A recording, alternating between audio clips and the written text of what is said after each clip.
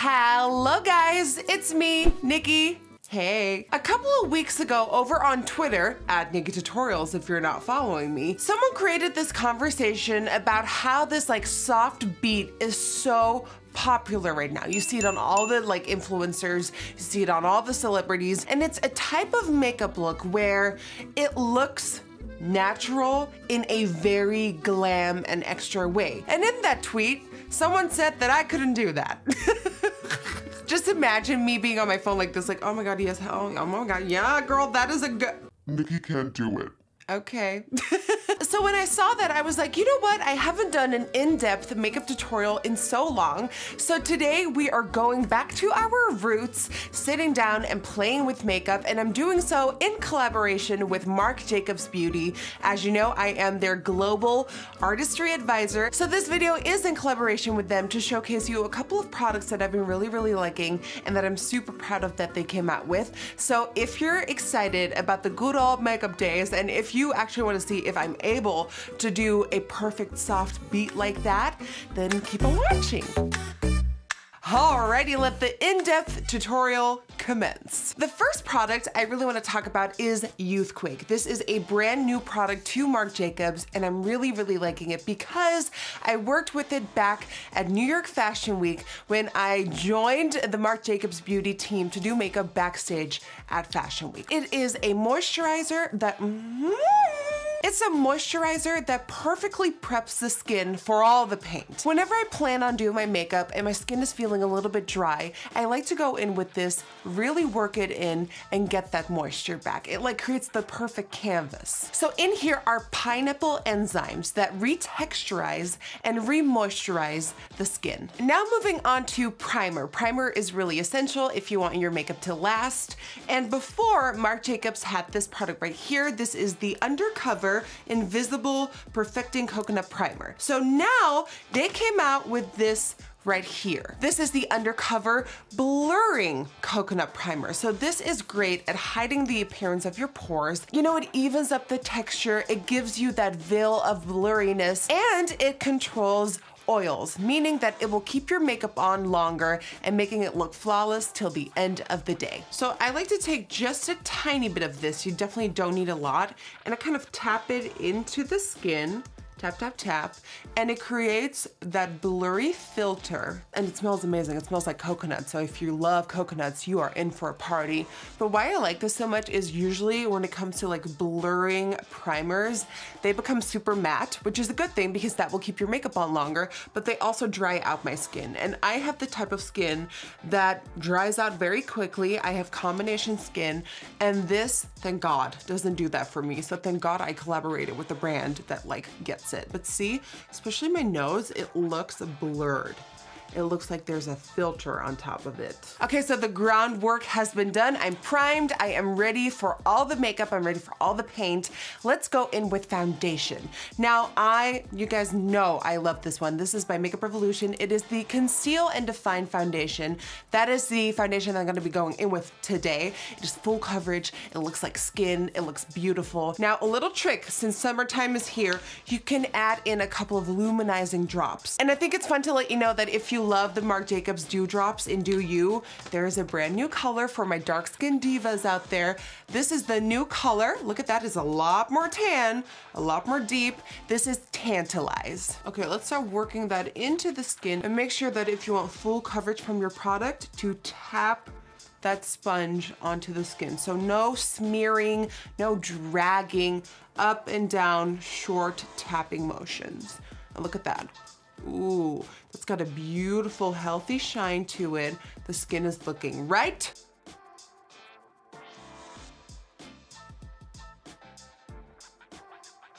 The forehead, baby, because my forehead has been a problem area, but I woke up this morning and it cleared up a lot. So I was like, okay, this is a good makeup day, honey.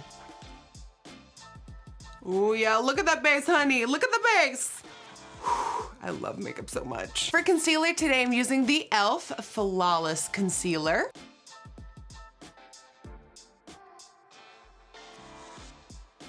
So I always start tapping the bottom of the concealer first, to make sure that everything that's like sort of on my cheeks is blended to perfection, like that. Look at that, ooh, flawless.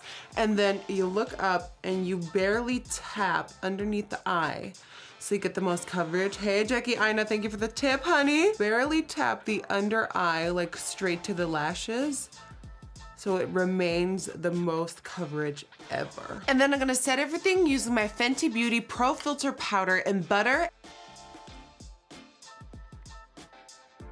I quickly went off camera to do my brows and to do the first eye, and as you can see, it is a very smoky, sculpted, summer, any season really, type of look. I mean, when you look at all the inspiration, one thing that really speaks to me is that overall, the look is very matte when it comes to the eyes. There's a lot of bronziness going on the skin and a lot of dew and glow, but when it comes to the eyes, it is fairly matte and very sculpted. And now remember, NikkieTutorials over here has hooded eyes. And I love this technique because you go beyond the lines, you go beyond the skin and sculpt your own dream, really. So let's start it off, let's Optimus Prime.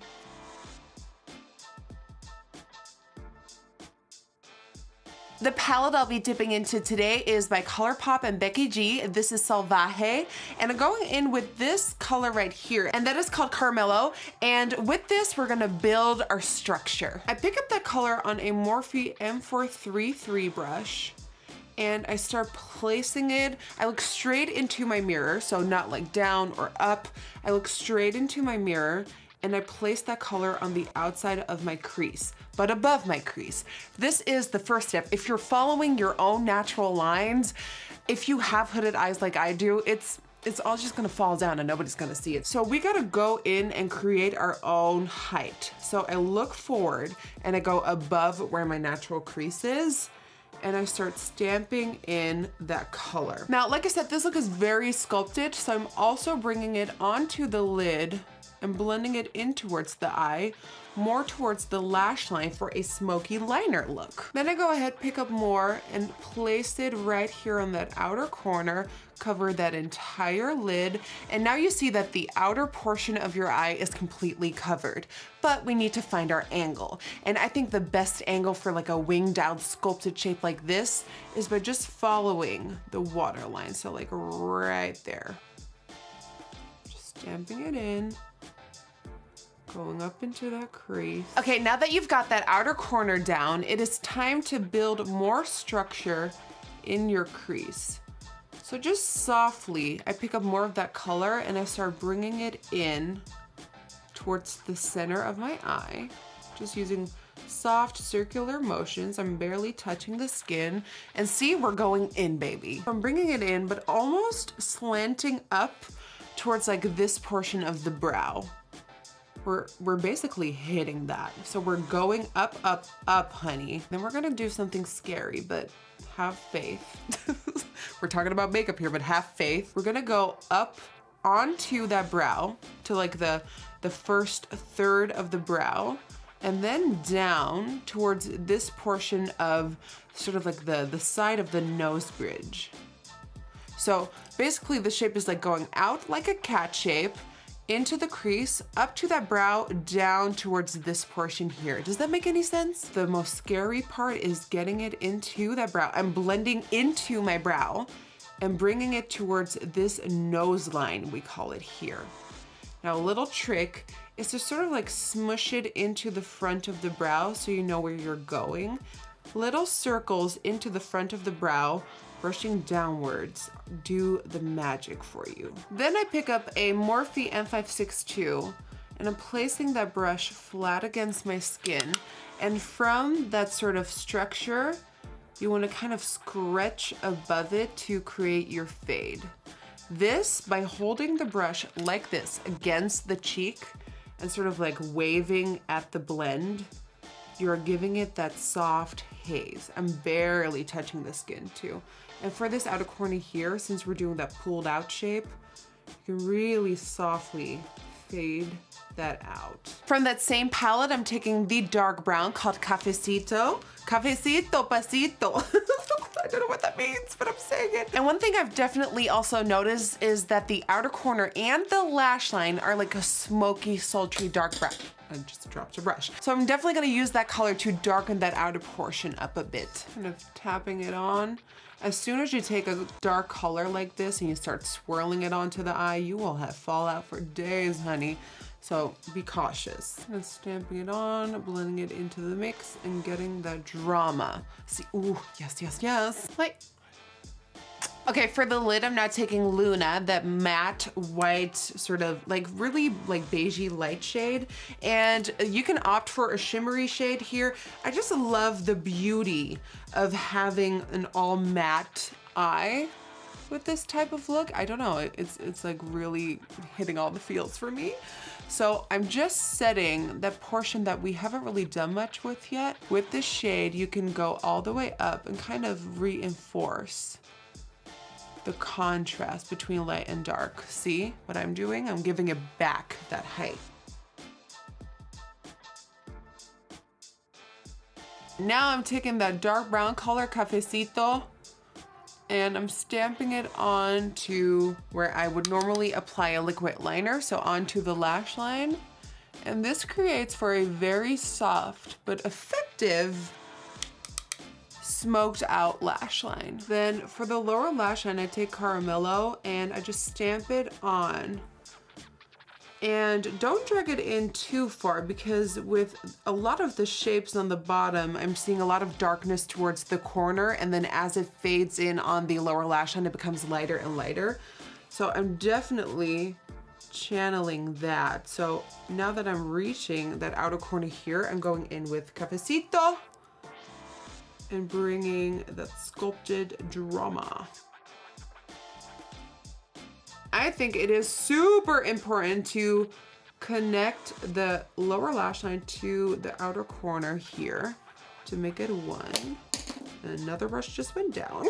And then another thing I think is vital to this look is opening up the waterline using a nude or white pencil. My favorite is by Colourpop, the cream gel liner, and this one is in the color Honeydude. Okay, that is it sculpting wise and shadow wise. Now pop on your favorite pair of lashes and bottom mascara, and I'll be right back. All right, time for the cheeks, and the face portion is really important to this look, because when you look at all the inspiration, a lot of structure is happening on the eyes, but even more structure is happening on the face. So I'm going in with my Marc Jacobs bronzer in Tantric, but I do want to let you know that along with the dew drops, there also now is a deeper shade of bronzer. This is also in the shade Tantalize, and yeah, dark skin divas, hello. So a lot of the warmth is happening around here. So the forehead is sculpted to the heavens, and a lot of warmth is almost on the spots where you would highlight. So that is what we're doing today, grabbing my Marc Jacobs bronzer, and then really high up, like I'm on my highlighting spot, I start swirling in that warmth. You don't want to take it too far in, about like halfway of the cheeks, but keep it high up, baby.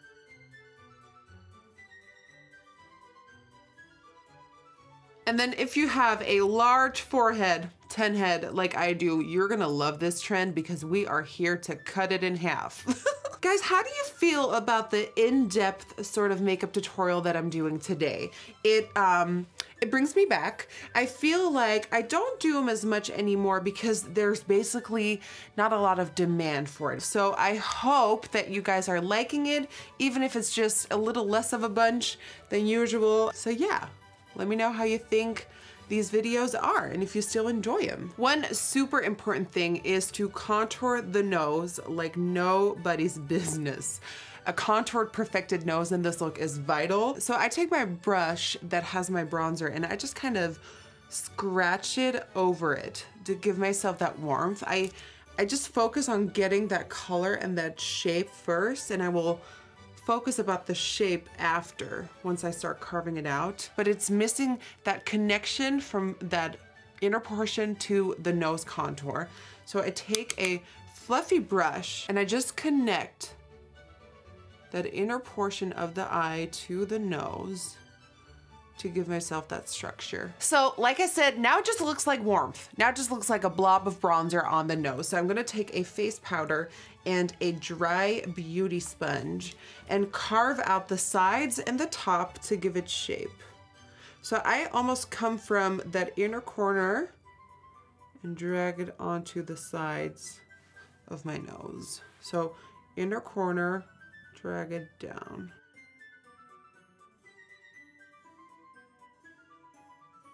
And I'm also gonna take a little bit and apply it right here on the bridge to get that, see? And now you've got a very sculpted nose, but of course you don't wanna leave it like this. That's a little extreme. So I take a big face brush and I kind of dust away the edges, and that leaves you with a perfectly contoured, snatched nose without all the fuss, without like drawing lines and blending out the lines. It's a quick way to get a perfect snatched nose. Now going in with a whisper of MAC's blush in Peaches and also more up towards the side.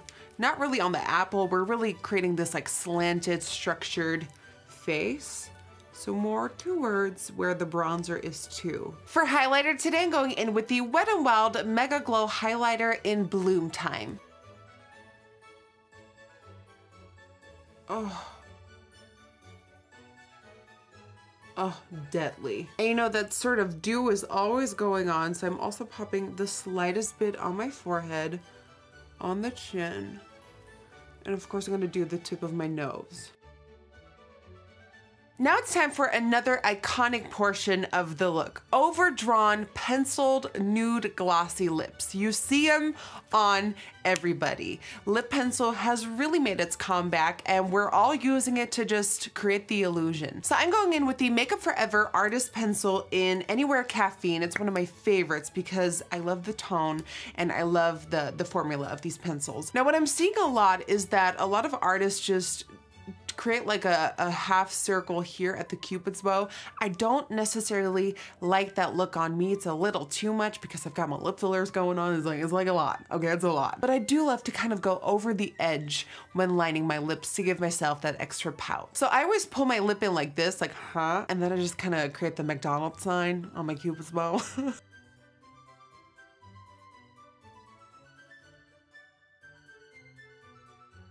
Like that. Now, of course, you can go bigger. You can create that half circle right here, but I like it like this. Now I'm just gonna frame the lip.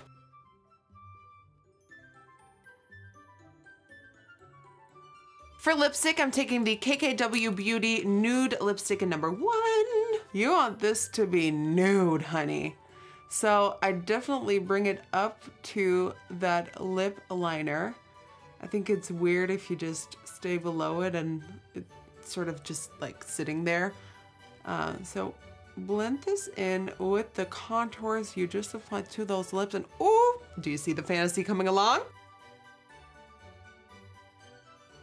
Now, I will say you either love that look or you hate it. I feel like there's no in between. I obviously love it. I'm really excited about this. Marc Jacobs Beauty has come out with a special edition glitter colored enamored lip glosses, Enamored with Pride. It comes in a special Pride packaging.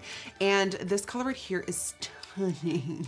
This color here is called Pink Parade, and look at that glitter, look at that shine. It's gonna go perfect with this glossy nude lip trend. And for gloss, definitely bring it all the way to the edge.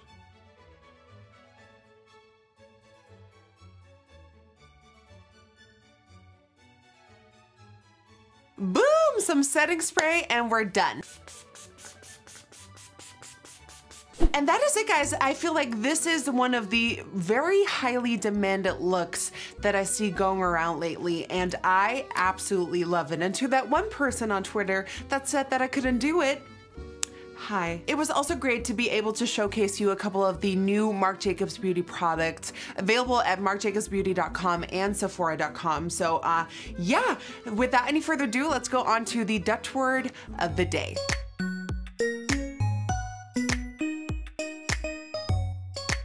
Today I thought it was pretty difficult, but I came up with one: sultry.